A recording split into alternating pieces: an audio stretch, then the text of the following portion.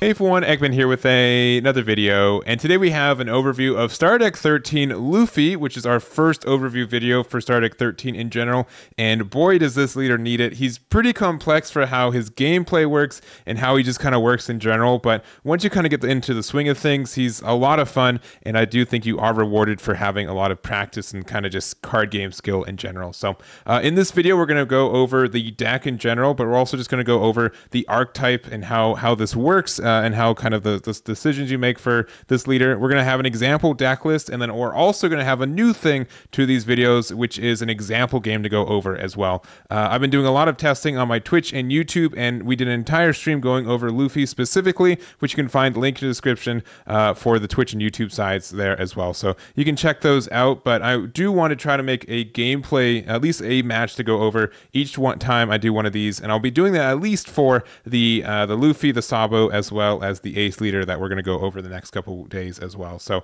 make sure to be on the lookout for those, look forward to them, and let's jump on into this one. So the Luffy leader specifically, again, he comes out of ST13, which is the one with all three of these brothers here. It's a yellow-black leader, 5k, 4 life, so pretty standard, but has this rule of your face-up life cards will be sent to the bottom of your deck instead of your hand. And so that's anyway, not only if you take damage, but also if you take like Hiyori, or use an effect to put a card from your life into your hand. If it's face up, it goes to the bottom of your deck instead. So it's something that like interaction with Hiyori specifically caught me for a loop the first time I tried it. So don't make the same mistake I did. And but that's kind of just the way it works. And the reason it works that way is it has this Dawn ×2 activate main once per turn. You may discard 1 card from your hand if your life is at exactly 0. You may add up to 2 5-cost cards from either your hand or your trash to your life face up. So he heals 2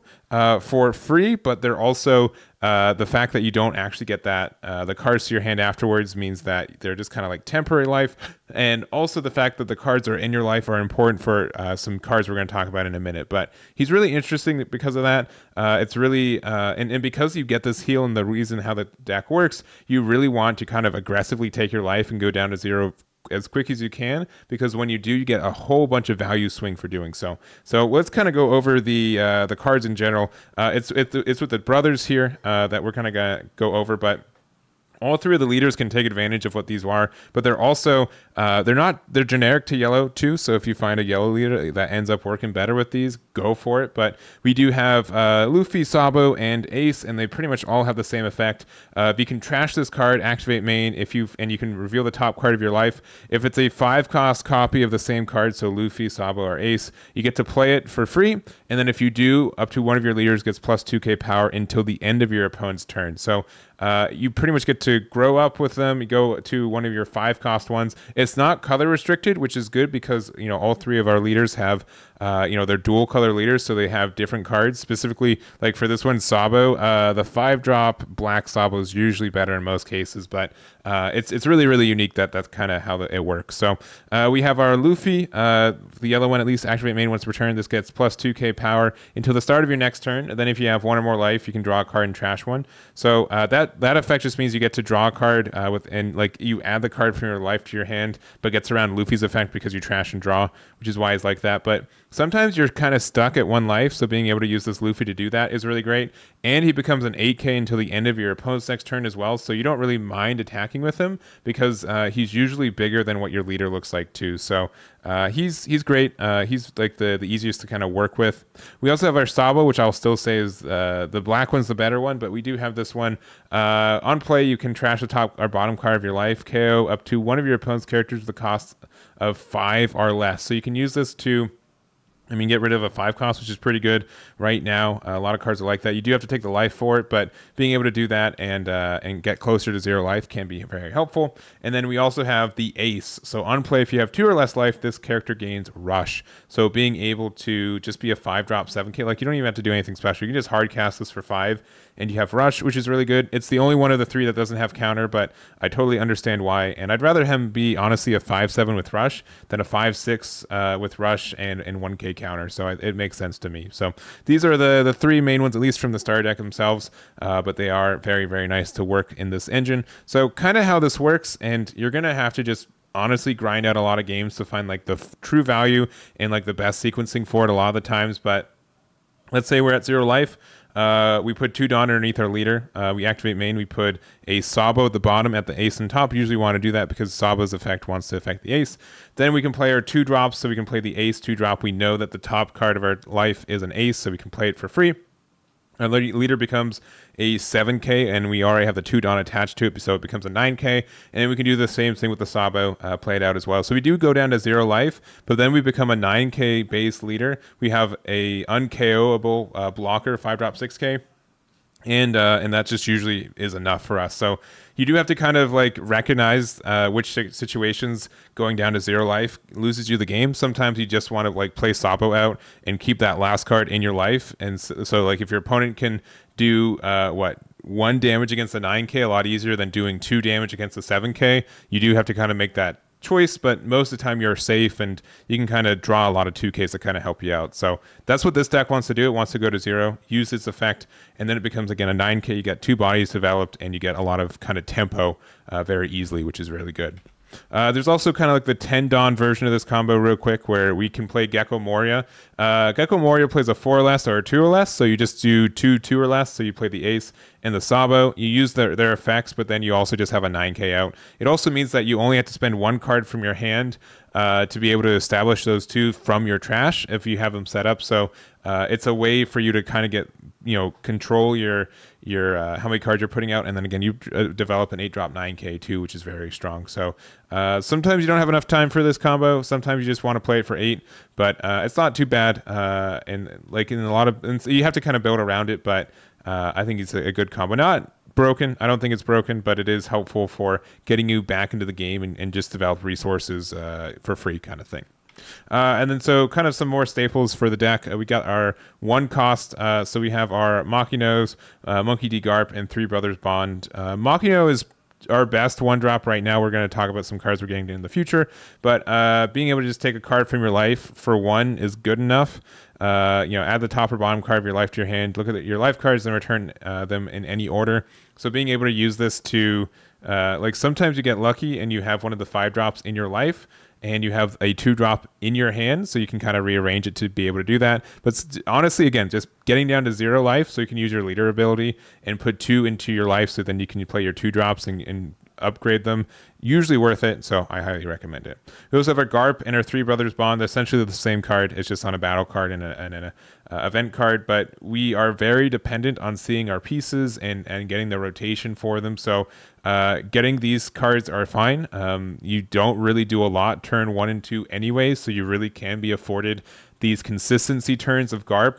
Garp turn 1 and then afterwards just put Dawn underneath it and attacking with it and leader is fine. I really don't mind it, and it's really helpful. Again, you are really need to find your pieces, and even though we're running 4, like we usually run 4 of the 2-drops and 4 5-drops, which is narrowly enough, I would say, but it does help with having this Garp and 3 Brothers Bond as well. So there it is. And then real quick, just some EBO1 and OPO7 cards. I haven't really tested these myself, but people, especially in my chat, were saying, oh, I can't believe he's playing with this deck without these legal. It's going to get way better with it. So we got Flampe, which just being able to, it's just a better Machino for us more times than not. You may add 1 card from the top or bottom to your hand. You get to draw 1, so it replaces itself. So one energy or 1 Dawn, draw 2 is very good. So that's why that's there. And we also have Viola, blocker, and also on play. Choose one of the following. Look at all your opponent's life, then return them in any order, or you can turn all your life cards face down. So being able to be a blocker, 2-drop is fine, but also being able to use it to just help us get our cards back into our life face down. That means that we can play some better 5-drops like Shirahoshi and stuff that helps us cycle our hand, because our leader doesn't really care which cards we put 5-drops, and again, it's a blocker, so it's helpful, especially if we're able to develop like a Sabo protected. Then we get 2 blockers out, we put like a Shirahoshi into our life, and then we have some good kind of synergy there, which is very nice. And lastly, our newest card in OPO7, Luffy. It's a 5-drop yellow Luffy, which is all we really need it. Any of our 3 decks can use it, but it has activate main. You can place this card in your this character in your trash. If your life is at 2 or less, KO up to one of your opponent's cost 4 or less characters, and then you get to draw a card, and then the trigger is you just pop a 4 or less. So it just fits into what we're trying to do. I think the Luffy that we're playing already is just fine for what it does, but being able to be more proactive and actually have cost removal is good, especially since we're playing it in black. So if we need it to like use like an Ice Age or something to get, you know, rid of a bigger body, we definitely are able to with this card. We can get rid of a 9 or less between the two, which is great, especially kind of using the effects and being able to find it and be more consistent in that way. So I don't know if the Ice Age is good, but just a thought kind of thing. So anyways, that's kind of the guide part of this video, and let's go to our example deck list. So here's our example deck list. It pretty much uses all the cards we talked about and a couple different adds for it. This is probably one of the most basic builds you can make with this deck. It doesn't have a lot of tech for it or a lot of just spice for it, but I think for like a first way to play this deck, playing this one specifically helped me just learn how the deck worked in general, and without doing anything fancy or anything too complex, just what the actual value of the leader and the engine kind of work together, and then I can kind of upgrade it from there. So again, I think this deck by itself is good and can beat a lot of decks as is, but it is basic, and there are ways to kind of change it and make it spicier if you want it, but I don't recommend that as like your first time with the deck as well. So we're playing 3 of each of the 2 drops and 5 drops. Again, I'm saying this Sabo is fantastic. Being able to get the cycle is very good. Being able to get the protection is good. As long as you're playing against anything that's not Sakazuki, which you will be playing Sakazuki every once in a while, this card really can't be removed very easily, and you feel very safe against it too. So green is also something that can get rid of it kind of or interact with it, but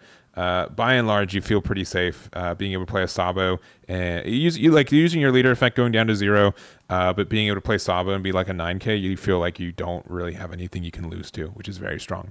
Other than that, other tech adds, Hiyori is just very good. It's a 2k that we can put a card from our hand into our life and then get the effect. So, for example, we can put a 5-drop Luffy in there, and then we can use the effect off the 2-drop Luffy, play it. We get the cycle, we go down into our life a little bit more, and then we become a 7k leader, which means your opponent really can't attack us the next turn without investing resources if you do it early. We're playing 12 2Ks, which I think you want more than 10, honestly, so 12 felt really great. Satori is one, it's a 5-drop, and it's a 2K, so it's fine. I've never played it off life, I usually just want to put it in hand, but it could be something that's there. And then Khalifa is a bit of a tech ad. This is my own choice. If you don't like it, just put 4 copies of Satori. But draw 2, trash 2 on play. It's a 4 cost, so you can play it off your Moria if you really need to. Give something your opponent's characters -2 to their cost during the turn, which I don't think really comes up, but we are really dependent on seeing our pieces a lot of the time, and so sometimes, like, if you got nothing better to do, just play Khalifa on 4, get the cycle, and then you can be set up for better plays. So you either need to find the 2 drops and play them from your hand, or you have to find Gecko Moria and then play them from your trash. So and then we kind of went over Gecko as well. It's great in this deck. If you don't have it, I don't think it's a staple. You can play without it. But if you want to kind of go in like a longer game, or if you kind of want to refresh your resources, he's very good at doing that. And then you develop an 8-drop 9k, which helps us kind of close out games in a lot of ways too. So other than that, we have 2 Shirahoshis. She's great because she draws 3s, trash 2. She's a trigger, and then also it's a 5-cost yellow card, so it just kind of ticks all the marks there. I don't think you want to run more than that. There are like some weird matchups where you strictly need to find more 5 costs just to put into your life because you don't have your others. Mostly Sakazuki because they're bottom decking your cards, but I think it is impactful. So 2 is great, and it can again help you find pieces that you're needing in a deck that really does depend on its pieces a lot of the time. So anyways, here's my example list. It's pretty basic, but I think again you should probably start playing this deck and learning this deck with something pretty similar to this, and then you can kind of do something more advanced from there. So anyways, let's go to our example game.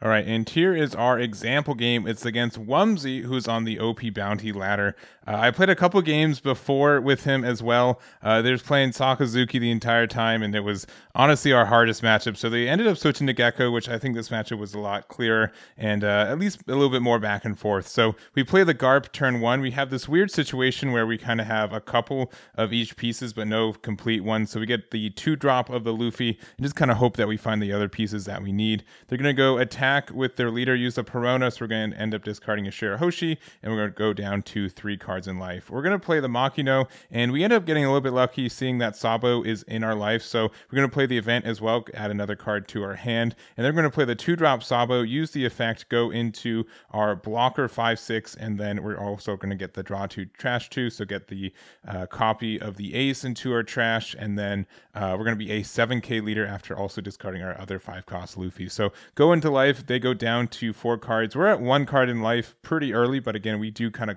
prefer that with this deck, and we kind of pass it back to them. So they're going to play their own Sabo, draw 2, trash 2, get a brand new Great Eruption, just kind of pass since they really can't do damage to us. We're going to go a big 6 into their leader, and I'm going to guess they're going to take it, but they're thinking about it for a little bit.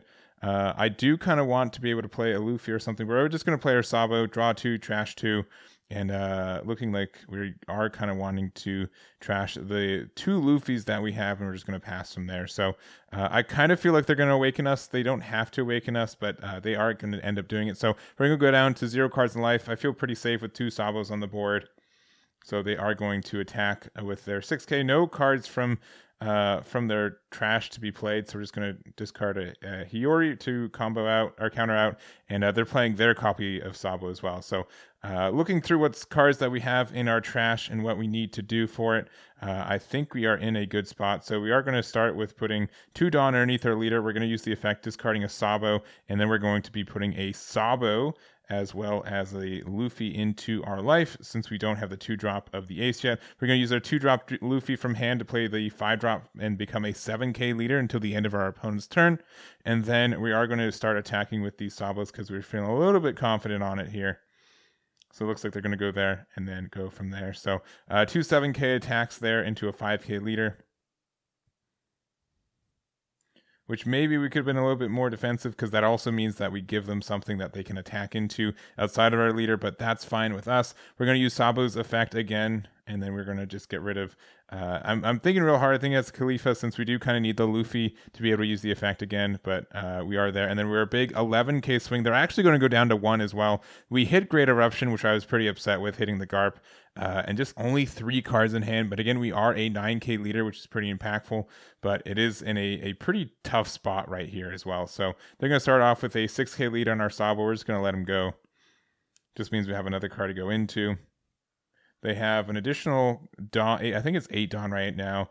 They can be aggressive. They can be defensive. They end up going a little bit defensive, playing out the Rebecca. Thank goodness they didn't have an 8-drop Gecko, because that could have been pretty rough for us there. But they are playing there, looking at what they wanted to add to their hand with the effect. Looks like it's going to be a 4-drop Kuzan, and they are just going to play it out and draw a card and cycle from there. So we end up finding... not the best cards here. We have a lot of 2Ks, but not much else. We're going to swing 8K using the Luffy effect at 0 life, meaning he just becomes a free 8K for the rest of the turn. We're going to use our leader effect. We're going to discard a card from our hand to put 2 cards into our life. So we're going to go from 0 to 2. We're going to get rid of the Makino, and we are going to put in, I believe we're going to put in the Shirahoshi at the bottom, since we don't have anything that we really need, and that's fine if we get rid of it. And then the Luffy. And then we're going to play the second Luffy there. So we're a 7k leader right now. 1 card left in life. That will go to the bottom of our deck if it gets KO'd, and just go from there. So big 9 into their 5. They're going to block it. We're going to actually put a lot of Dawn into our Garp, actually. So we're going to attack there. Go 8 into 5 since we want these Sabos up.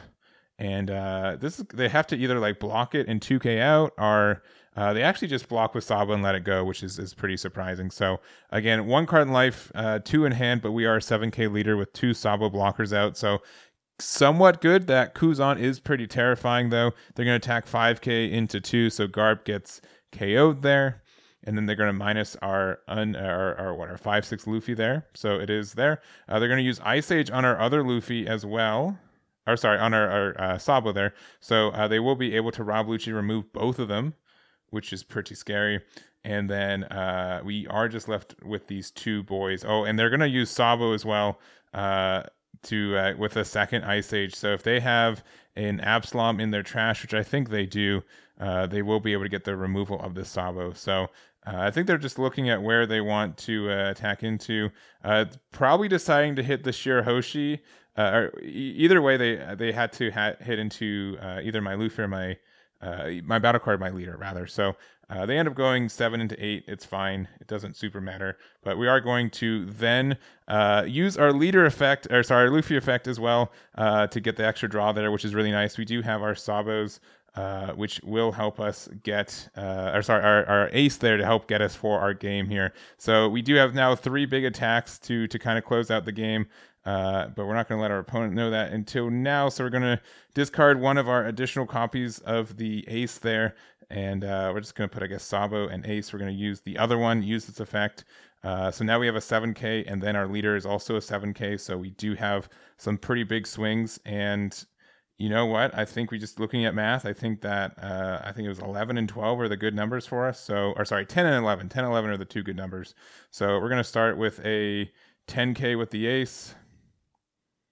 That gets the block, which is a good news for us. We're going to swing 11, and that will be it. Only 2k in there. So that's the game for this one. Again, we had a lot of games. This is literally the last match we did for this stream. So I hope you guys enjoyed it. There's a lot more, and you can kind of see me start as like the worst player to somewhat capable at the end of it. And again, this is a really, really fun deck, especially if you sink the time and effort into it. So that's going to be it. Enjoy the little bonus clip from the stream, and I'll catch you all next time.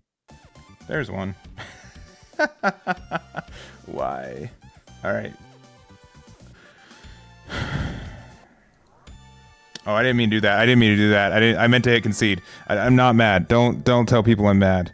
Don't tell people I'm mad. I'm not mad. I promise. I meant to hit concede. I promise. Promise. Promise. Don't. don't say I'm mad. Why? Don't think. No one clip this. It was, I promise, meant to be concede. I promise. I'm sorry, my opponent.